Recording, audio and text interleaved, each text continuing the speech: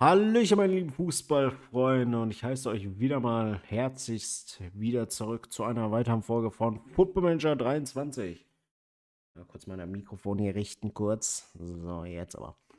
So, wir spielen in dieser Folge auf jeden Fall gegen Borussia Mönchengladbach um Mainz 05. In der letzten Folge, ja, Unentschieden und Sieg. Eigentlich ganz gut, würde ich sagen. Wir stehen auch zurzeit auf Platz 11. Für einen Aufsteiger ist das eigentlich richtig gut. Die anderen Aufsteiger, die stehen alle auf dem Abstiegsplatz, Paderborn und Bielefeld. Da sind wir halt gut dabei. Basel fällt 1 bis 2 Tage wegen der Knieprellung aus. Ist jetzt auch nicht so schlimm. Wie gesagt, ist jetzt erstmal eine Länderspielpause. Alan Campbell. Wollten wir scouten eigentlich, ne? So, Sörensen ebenfalls. Juniorenpokal. Im Juniorenpokal sind wir richtig stark, ne? 3-0 gegen Augsburg gewonnen. Sehr schön. Wer ist denn da alles noch drin? Wir, Greuther Fürth, Leverkusen, Dresden, Freiburg, Hoffenheim und St. Pauli. Okay. Ja, gut. Sehr gut, sehr gut. Ich bin am Überlegen, das spielt er jetzt. Ne, wollte schon sagen. Ohene Köhl, der kommt jetzt mal in die erste Mannschaft. Aus dem Grund, weil, ja, wie gesagt, die zweite spielt ja nicht. Wir müssen auf jeden Fall mal gucken, dass wir in der Winterpause wieder gucken, dass wir ein paar Spieler verleihen. Hier den Novak und so weiter. Ich auch überlegen, ob wir den komplett verkaufen. Wie gesagt, der spielt ja nicht. Ja, wir müssen ein bisschen Transfers reinkriegen. Ähm, Diesen Sinne, ne? Kann sein, dass wir auch mehr mit der Jugend arbeiten müssen. Kann nämlich auch sein. Im März kommen ja sowieso neue Spieler. Aber ich weiß nicht, ob wir die dann holen können. Das ist die andere Frage. Weil wir kein Transferbudget haben.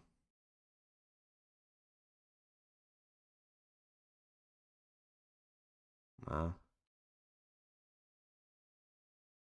gucken wir mal. So. Gegen wen haben sie auch 3-0 gewonnen? Freut mich. Dreimal der Schmidt. Der Schmidt ist richtig gut, muss ich sagen. 15 Jahre jung ist der.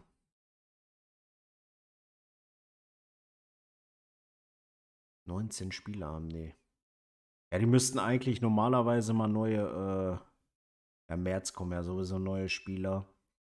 Ne, aber ich meine jetzt, dass wir auch. Die holen aber auch keine U19-Spieler, ne? Also ich habe das eigentlich so eingestellt, dass die das machen. So, hier trainieren wir nochmal Teamgeist, hier trainieren wir auch nochmal Teamgeist. So, zack, ja, genau. So, Pinson ist in der Länderspielpause, genau. Was wollte ich gucken? Ach ja, Mitarbeiter einmal. Weil hier haben wir eigentlich Mitarbeiter veranlasst. Warte mal, veranlasst. Neuverpflichtung für die U19. Ja, siehst du. Aber machen die ja nicht.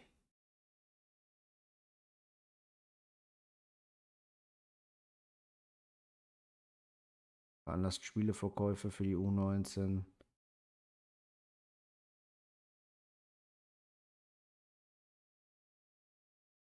Ja, bestätigen tun wir immer noch. Ja, Abgänge auch. Deswegen. Naja, Deutschland gewinnt erstmal 3-0 gegen Portugal. Schönes Ding. Länderspielüberblick haben wir da. Was? Konoyashbay. Spielt ja für Kasachstan, dem 0:1 verloren, aber der hat 58 Minuten gespielt. Freut mich für ihn. So, Zusammenfassung.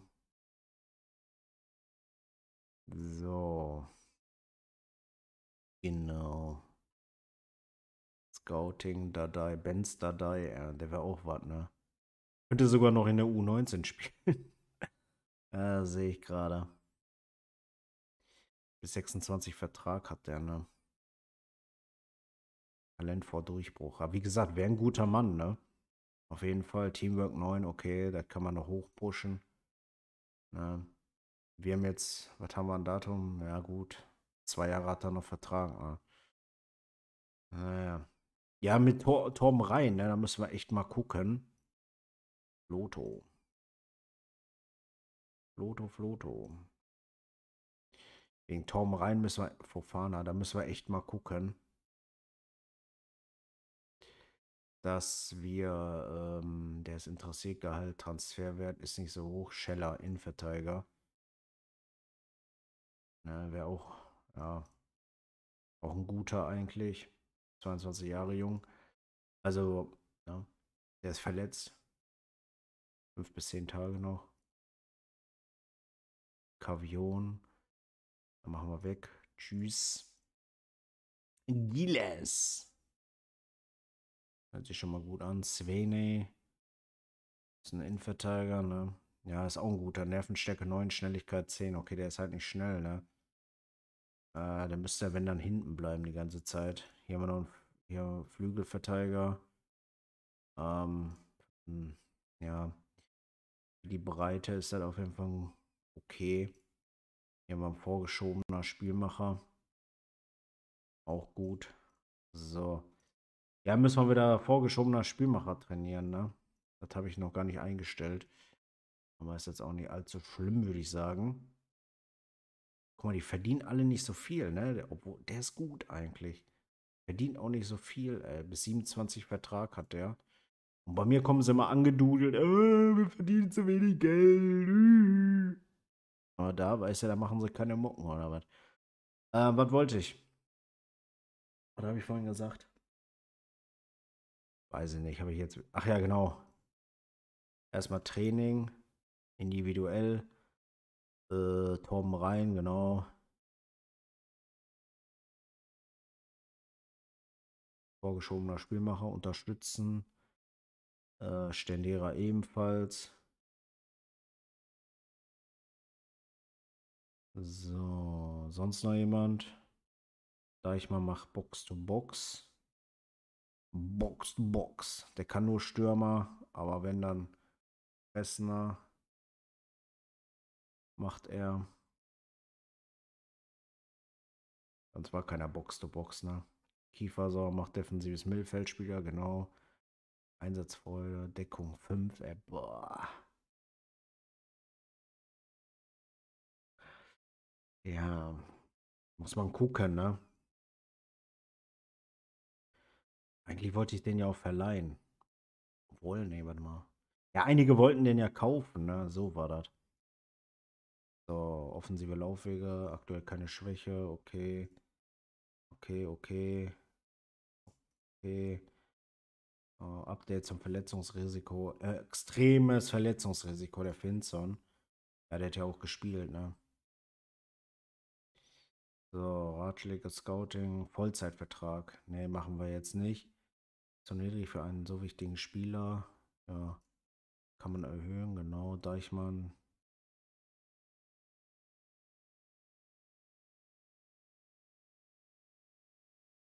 Ja, das lassen wir erstmal alles. So. So, Training, Teamgeist, genau. Kalender. Da wird auch Teamgeist trainiert. Sehr schön. So, Lannert fällt 1 bis 3 Tage aus. Natürlich auch nicht so schön. Campbell, Scouten, Sörensen. Habe ich doch gesagt. Scouten, Jungs. So, in der zweiten. Nein. Weil wir keine zweite haben.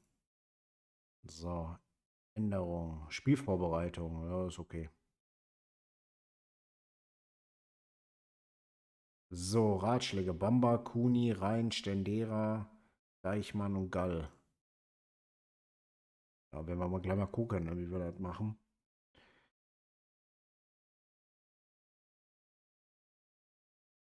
Unsere U19 muss gegen Greuther Fürth. Okay. So, Leverkusen muss gegen Paderborn. Schauen wir mal, was die so machen. So, Kuni kriegt ein Lob. Kiefersauer kriegt auch ein Lob. Sehr erfreut. So, Leverkusen gewinnt 3:1 gegen Paderborn. Ja, der Felix Platte, ne? Der wäre auch ein guter Stürmer für uns, ey. Macht auch hier Buden, ey. Okay. David Triemke ist trainiert, genau. Nach dem Montag geht das nicht. Erwartung ist wieder Niederlage, also wie fast immer. So, die haben 1:1 gespielt, sind auf Platz 6. Fitnesstest, Lannert kann ohne Probleme spielen. Goden, Basé ist noch nicht ganz bei 100%, wird deswegen auch auf dem Bankplatz nehmen. Köhl, ja, Köhl kommt auf jeden Fall, der bleibt. Ja. Werder Stendera, der wird dann wieder mit. Der Rhein kommt dann später rein. Deichmann, Ischerwood, Rieder. Ja, der kann so bleiben. Ja. Bamba rechts, Kuni links. Ne, weil der Basé ist auch noch nicht ganz fit. Schuranov bleibt vorne drin. Ja, alles klar. Wir spielen gegen Gladbach auswärts. Schauen wir mal, was lang früh schlagen. Da er bei einer weiteren Gamekarte gesperrt wäre. Effektiver machen würde, da der Gegner eher mal Chancen von tiefen Positionen zulässt. Sollen wir mal machen?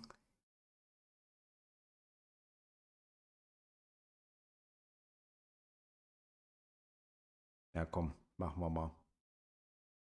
So, auf geht's.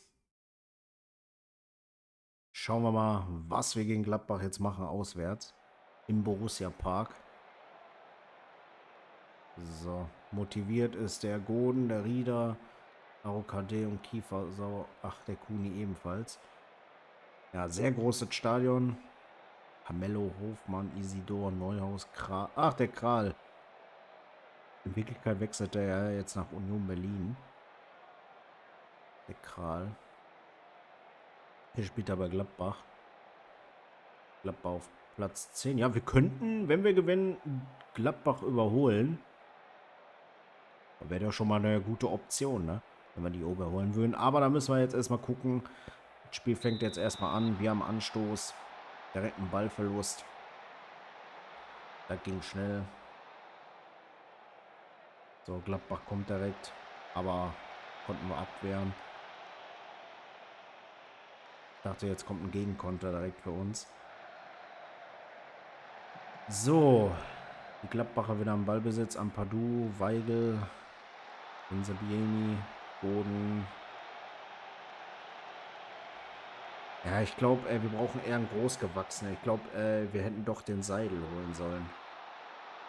Also wir hätten doch die Kaufoption. Obwohl, nee, der wäre ablösefrei gewesen. War das nicht so? Oh. Im Strafraum war wahrscheinlich ein Foul. Das wird überprüft. Kein Elfmeter. Ja, gut. Glück gehabt. Frag mich nur welche. Ach so. Ob das innerhalb war. Der Strafraum ist der Foul. So. Okay. Zum Glück nicht.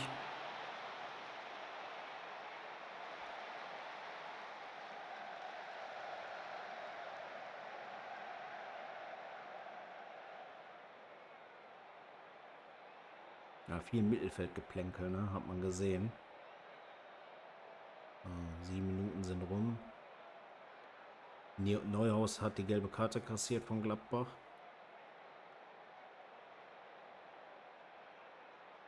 Freiburg führt 1:0 gegen Leipzig. Krass.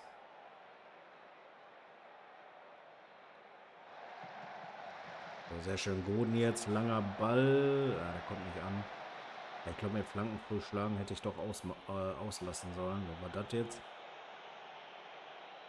Vom Bamba? Keine Ahnung.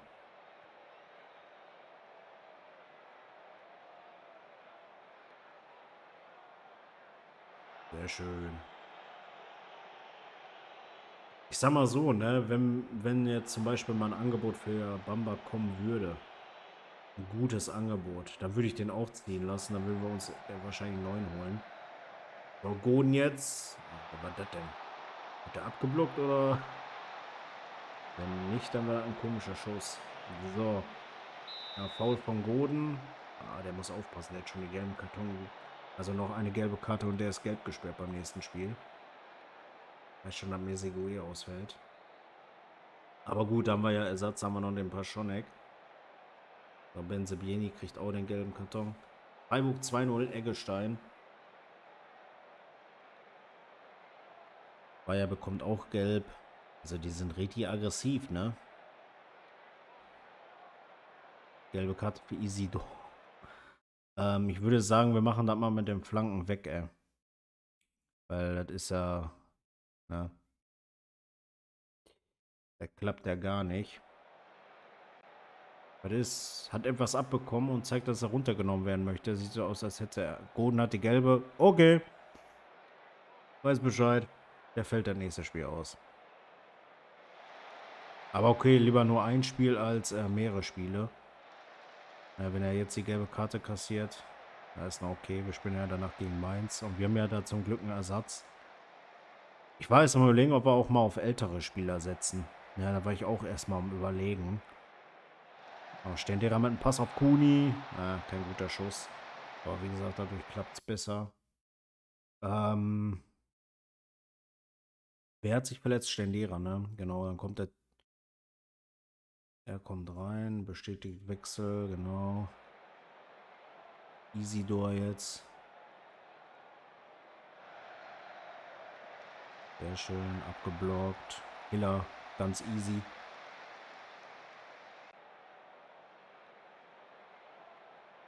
Leipzig 2-1, Moriba. Anschlusstreffer. Wie gesagt, wenn Leipzig gewinnen würde, wäre das natürlich besser für uns, ne? Ist ja klar. So, Goden jetzt.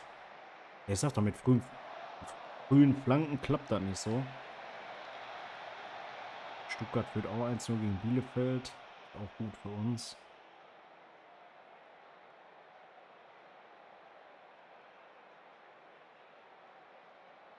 Ich sag ja, ne, solange die anderen auch nicht punkten, ist das immer sehr gut für uns. So, Wolfsburg führt 1-0.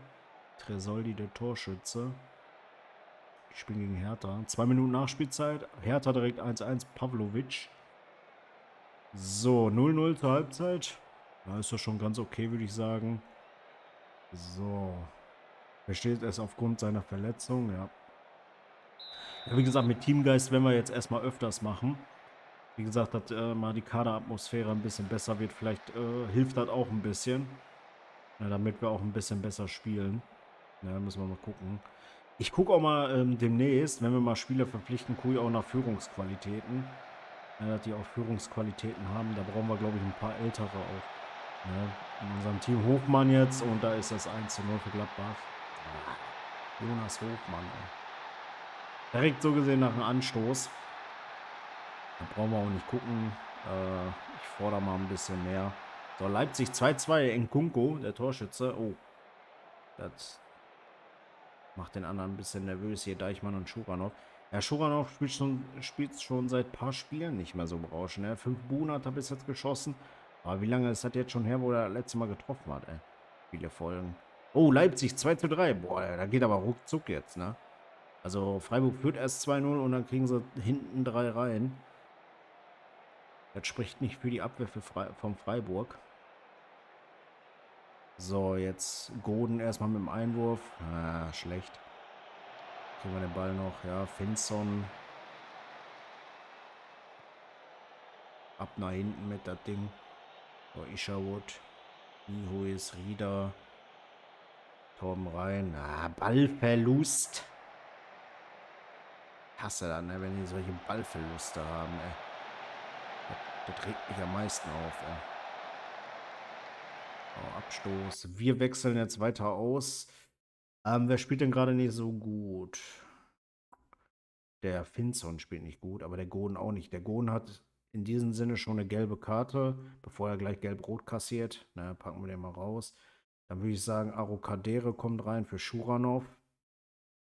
So, die anderen Wechsel machen wir da dann danach. So in der 75. So, jetzt erstmal Freistoß für Gladbach. Sehr schön. Arokadere. Wird gefault. Ja gut, was heißt gefault, ne? Dem wurde der Ball weggenommen. So, Isidor. Ball. Weitschuss. Aber der geht zum Glück nicht rein. Brian Rodriguez kommt für Neuhaus. Aber krass hier, ey. Freiburg führt erst 2-0 und dann kriegen sie 3 Buden rein, ey. Ja, so schnell kann es im Fußball gehen, ne?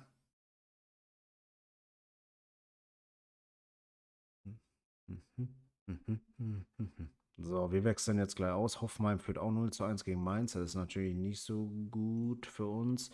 Aber okay. So, wem wechseln wir ein? Basé würde ich sagen für Bamba.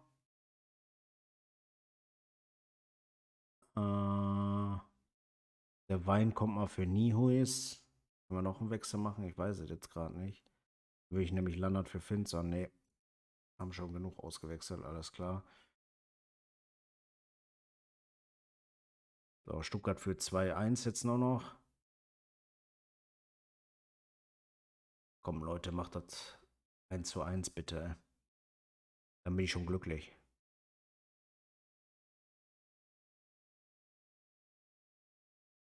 So, Einwurf erstmal. Raub.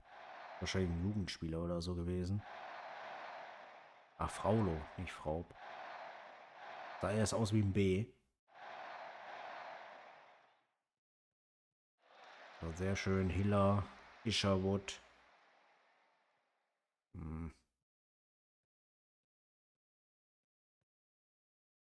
Solomon.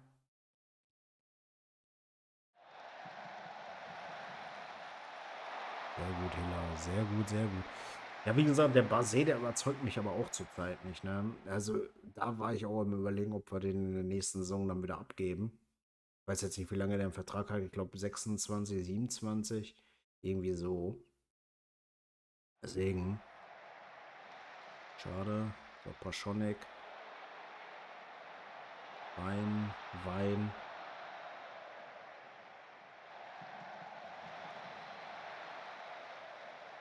Toni. Au. Ah, schade. Wäre der angekommen, ne? Der wäre locker drin gewesen. So, Torben rein jetzt. Gut abgeblockt, gibt nochmal Eckball. 4 Minuten Nachspielzeit gibt es auch noch. Boah, ey, wenn der nicht abgewehrt worden wäre, ey, ich glaube, der hätte den da reingemacht, ey. Ja, schade. Schade, schade.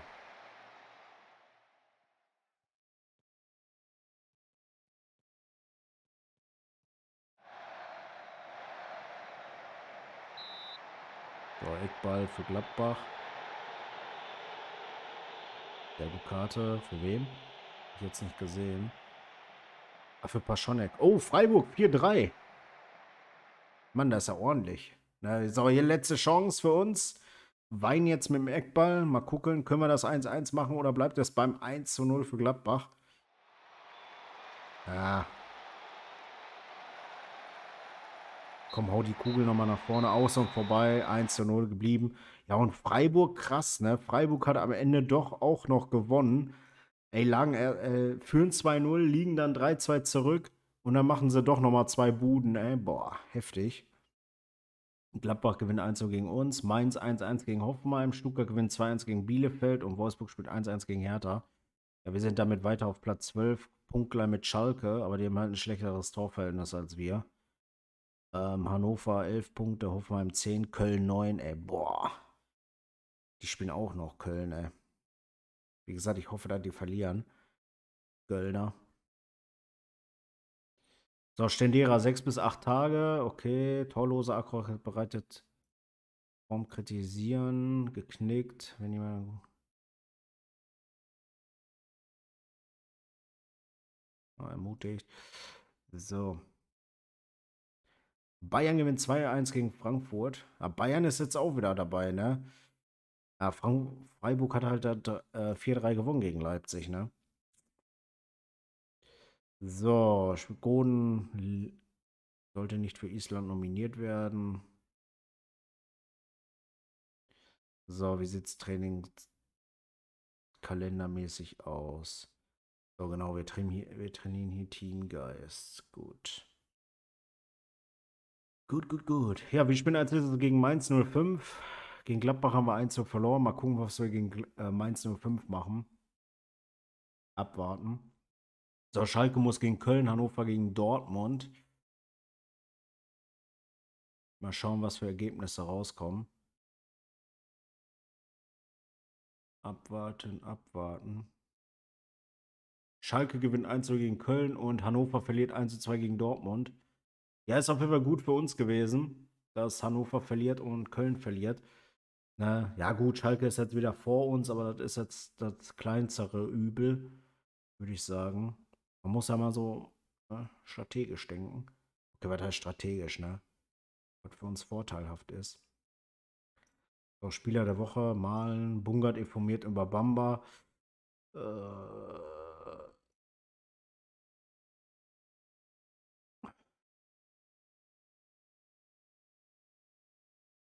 so, Scouting Marusic, ne?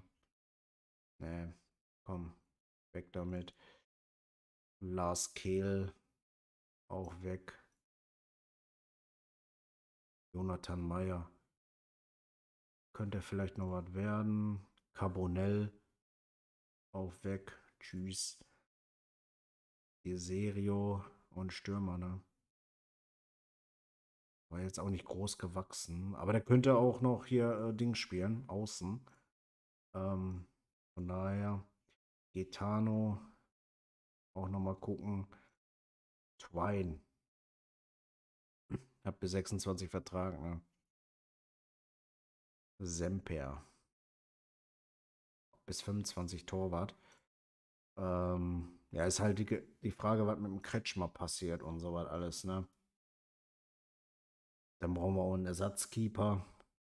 Da werde ich aber wahrscheinlich einen alten holen, der vielleicht 32 ist oder so. Wie Igor Silva. Ist auch ein guter Spieler eigentlich. Ne? Spielt bei geliehen von Lorient. Vertragsdetails bis 26 hat er bei Lorient. Könnte man auch dann vielleicht noch ausleihen. Gal beginnt sich Sorgen zu machen. Warum denn jetzt schon wieder? Wegen Vertrag, ne? Ja, angespornt. Sehr gut.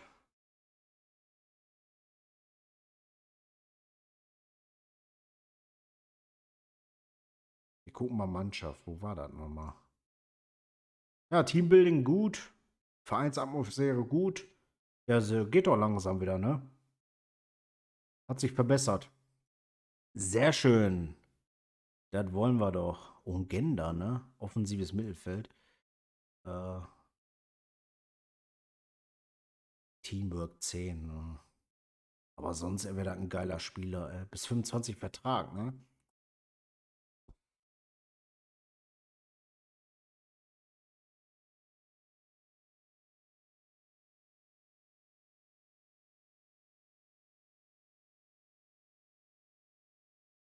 Mhm. Aber guckt euch das mal an. Der verdient 175k. Warum ist seine Vorstellung jetzt 1,6 Millionen oder so? Oder wie viel das auch jetzt waren? Irgendwas mit einer Million auf jeden Fall war das. Stehe ich aber nicht. Novak hat sich verletzt, 1 bis 3 Tage fällt er aus. Leistenverhärtung. Oh, M. Wumper fällt bei Stuttgart für 3 Monate aus.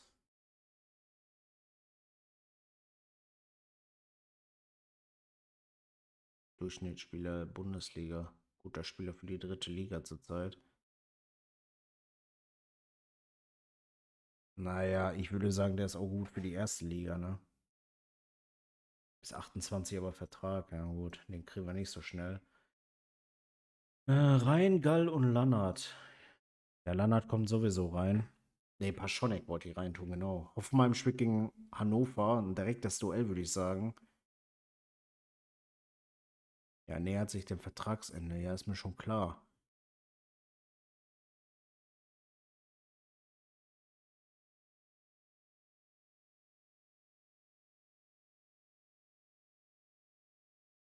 Ja, genau das meine ich.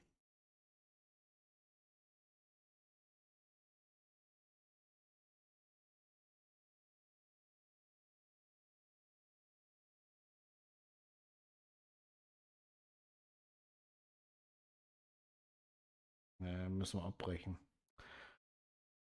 So viel Kohle haben wir nicht, ey. Weißt du, er verdient bei seinem Verein so wenig Kohle, ne?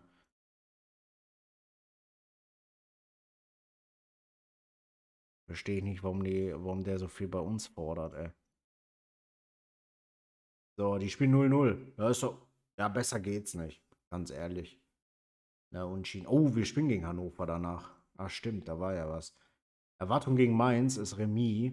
Ja, gucken wir mal. So, Gon ist er, ne? Kommt der Paschonik rein. Würde sagen, der.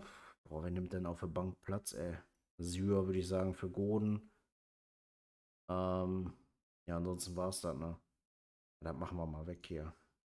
Mehr Ersatzspieler können wir ja eh nicht mitnehmen. Ja, mit Ligue ist jetzt nur noch ein Spiel gesperrt. Der Goden ebenfalls.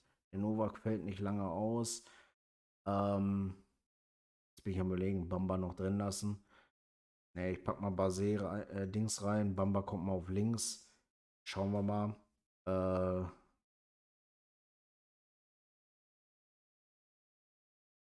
wir mal Lannert reinpacken.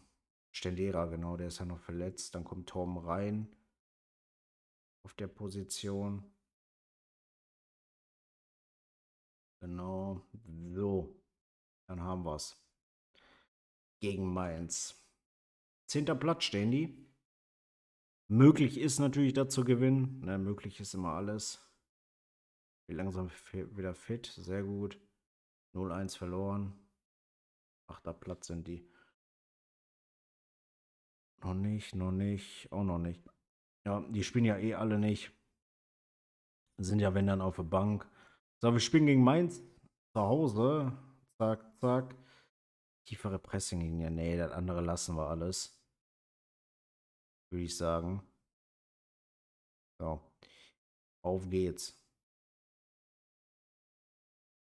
Der Bamba hat da kein gutes taktisches Verständnis. Aber der Kuni, ne? Genau, der Kuni schon. Dann, ja, komm, geht der Kuni rein. Basé fehlt es an Spielpraxis.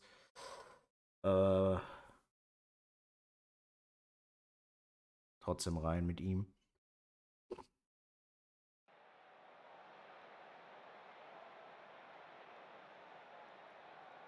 So. Dann schauen wir mal, was wir gegen Mainz 05 machen. Erstmal gucken, wie die überhaupt spielen, formationstechnisch. Okay. Die spielen über Mitte. Da kann man gut über Außen kommen eigentlich. Okay. Okidoki. So, Mainz mit einem Anstoß. Es regnet wie aus Eimern. Es schüttet wie aus Eimern.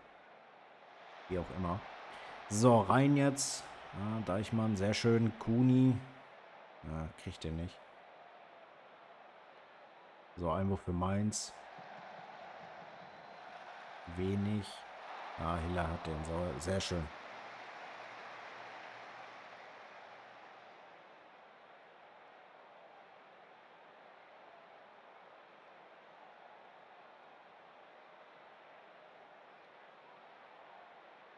Hertha führt 1-0 gegen Gladbach.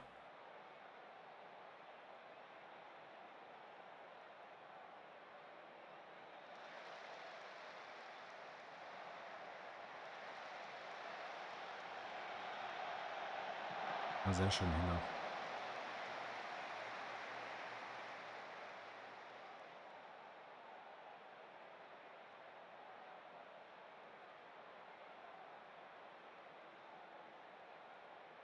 Aber die haben auch junge Leute da, ne? Nebel, Tower. Wenig, weiß ich jetzt nicht, wie alt der ist, aber müsste auch jung sein. So, jetzt erstmal Eckball für uns. Ah, schade. Christensen.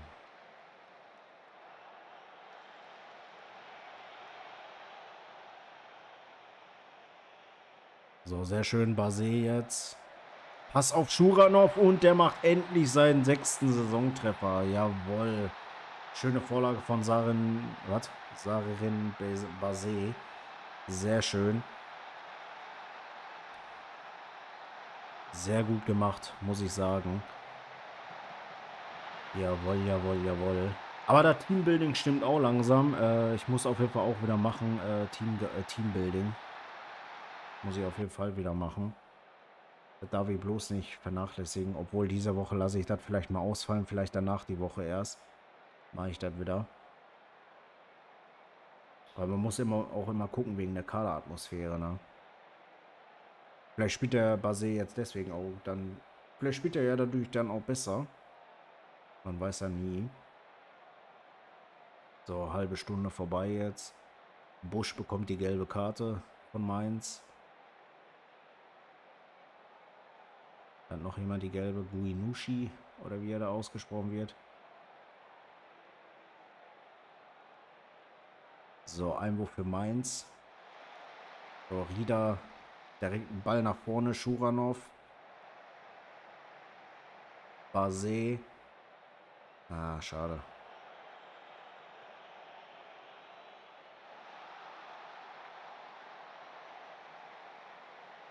Ah, Ballverlust von Torben Rhein, ey. So, Nebel im Ballbesitz. Tower. Schön abgeblockt. Aber Mainz ist immer noch im Ballbesitz. Ah, sehr schön gehalten. Aber war trotzdem abseits. Hätte eh nicht gezählt. Klostermann macht das 2:0 für Gladbach. So, Einwurf wieder für Mainz.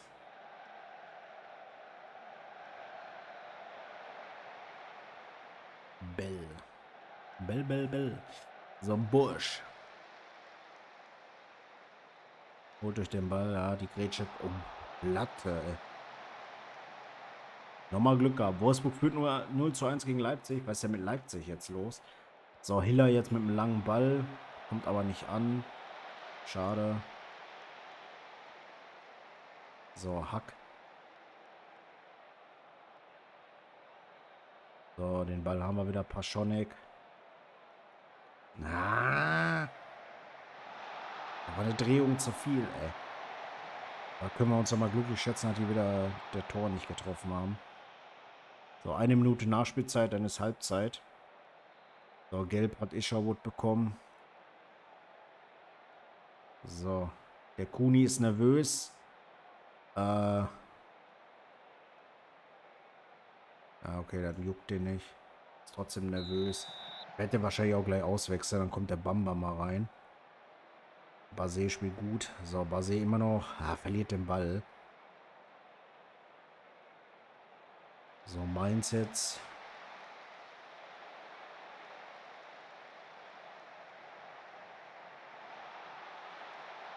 Sehr schön abgeblockt. Wird Eckball geben für Mainz. Nebel führt ihn aus. Langer Ball. Hiller kommt heraus und sicher zu.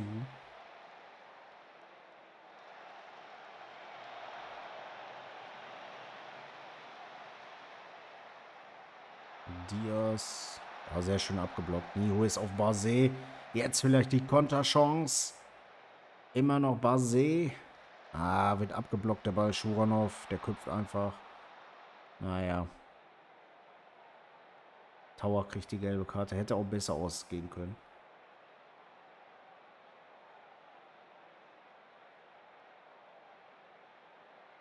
Aber okay.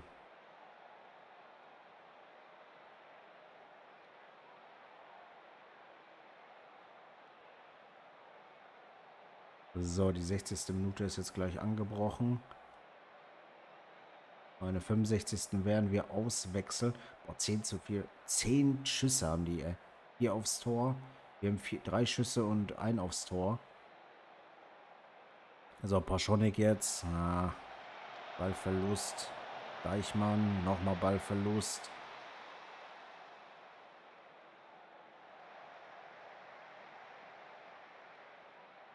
So, Suarez. Immer noch Suarez. Abgeblockt wenig. Und da ist das 1:1. Marcel Wenig macht das Tor. Super. Jetzt sind wieder so Tore, ne? Ey, der Ball wurde abgeblockt. So, ich würde sagen, der Gall kommt jetzt für Isherwood rein. Spielt der nicht so gut? Kuni, ne? Ja, da habe ich ja gesagt, Bamba kommt dann rein für Kuni. Tom rein, der bleibt nur drin. Dann lassen wir die beiden Wechsel erstmal.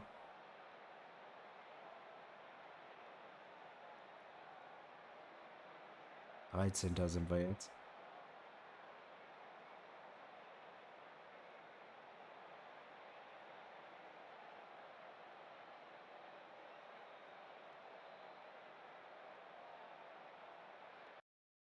So, nochmal Wechsel. Stendera kommt für Torben rein. Dann würde ich sagen, der Lannert kommt mal für Finson. Und der Wohnhoff, der hat ein Tor geschossen, ne? Der Wein kommt mal für Nihois rein. Dann spielt der Schuranov mal durch heute.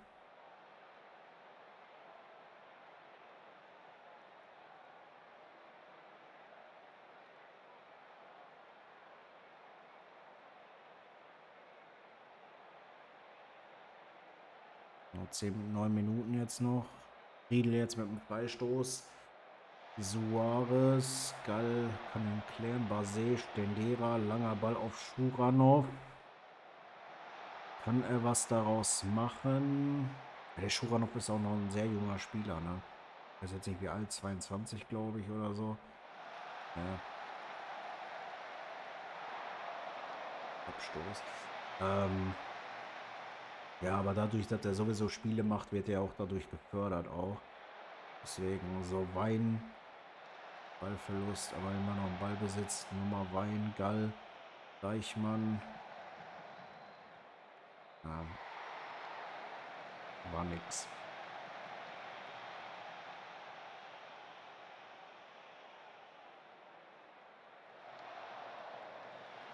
Vielleicht jetzt, oh, der war ein guter Abstoß. Oder Abschlag. Schade. Da noch ein Ballbesitz. Schuranov mit dem Kopfball, aber Christensen bekommt den. Jetzt ein langer Ball. War abseits.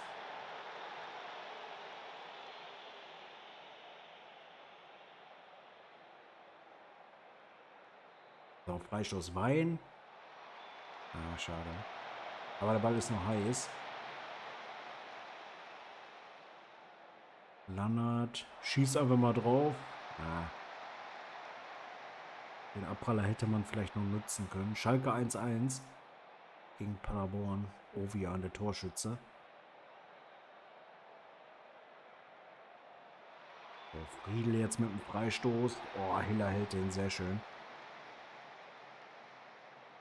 Ja, der Schiedsrichter pfeift ab. Wir spielen 1:1 gegen Mainz 05. Ja, wie man es nimmt, ne? Hätte ein bisschen mehr sein können. Wäre natürlich, ne, schön gewesen mit dem Sieg. Hertha gewinnt 2:0 gegen Gladbach. Paderborn 1:1 gegen Schalke. Leipzig verliert 9:1 gegen Wolfsburg. Ja, wir stehen auf Platz 13, Hannover 14, 15. Hoffenheim, 16. Köln, 17. Paderborn, 18. Bielefeld. Ja, die kommen auch langsam. Genau. 4 Spiele haben wir noch, dann haben wir auch schon Winterpause wieder, ey.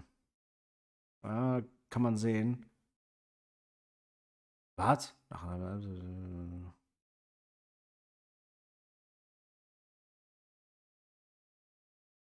Nach seinem Einsatz im letzten Spiel ist Bamba nun noch 5 Einsätze entfernt, damit eine Transferklausel wirksam wird, welche Teil des Wechsels von Dortmund gewesen ist.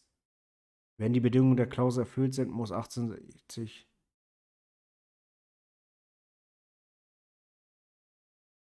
Ah, okay.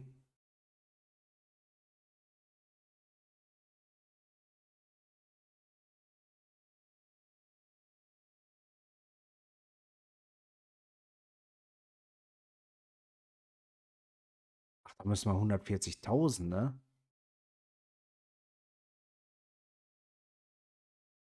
Ah, okay. Ja, krass. 50 Spiele, ne? 5 Spiele also noch. So, Köln spielt 1:1 gegen Bayern und ist damit immer noch 16. aber sind damit wieder einen Punkt näher gekommen ans rettende Ufer. Also Klassenerhalt. Monatliches Finanzupdate minus 1,7 Millionen. Ja, wir kriegen immer Minus, ne? Melali.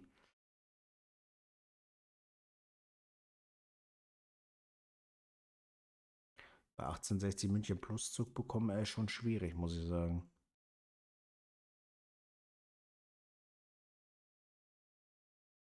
So, dann war ein Transfer-Meeting. Okay. Leverkusen, Dortmund, Hoffenheim. Dann haben wir die Winterpause, Leute. So schnell kann's gehen. So, Frankfurt muss gegen Stuttgart, Bielefeld gegen Freiburg, aber ich glaube, das ist schon der nächste Spieltag, ne? Ja, obwohl, nee, doch nicht. Ist noch nicht. Dann gucken wir da. 2 Minus, wird auch immer weniger, ne? Da Wein, Hiller, Deichmann, ja. Okay. So, dann gucken wir mal, was die Mannschaften noch machen. Dann beenden wir auch die Folge wieder. So, Frankfurt gewinnt 1 gegen Stuttgart, Freiburg gewinnt 0:1 gegen Bielefeld und Dortmund gewinnt 3:1 gegen Leverkusen. Dortmund ist auf Platz 1, 3 Punkte Vorsprung haben die jetzt auf Leipzig. Bayern München auch 26 Punkte, Hertha 26 Punkte. Ja. Bielefeld bleibt Schlusslicht, 5 Punkte, Paderborn 6 Punkte. Paderborn kommt langsam. Ja, liebe Leute, dann würde ich sagen, das war's mit dieser Folge. Vielen Dank fürs Einschalten. In der nächsten Folge haben wir dann das Spiel gegen Hannover. Direktes Duell, würde ich sagen. Leverkusen haben wir dann auch noch. Ne, und danach die Folge dann Dortmund und ja, Hoffenheim. Und dann haben wir schon Winterpause. Aber da werden wir auch, glaube ich, nichts machen. Aber wie gesagt, Bamba, ey. Wie viel Wert hat der zurzeit? Ja, nicht so viel, ne? 3,4 Millionen höchstens. Da haben die anderen ein bisschen mehr Wert. Kretschmer, okay, Kretschmer hat gar keinen Wert so richtig. Hiller, 4,3 Millionen. Ja, der hat auch nicht so viel Wert. Isherwood, ja, Paschonek, auch schon einiges an Wert. Goden, ja, 5 Millionen. Wein hat 2,5 Millionen. Naja. Naja, gucken wir mal. In diesem Sinne, bis zum nächsten Mal. Tschüss.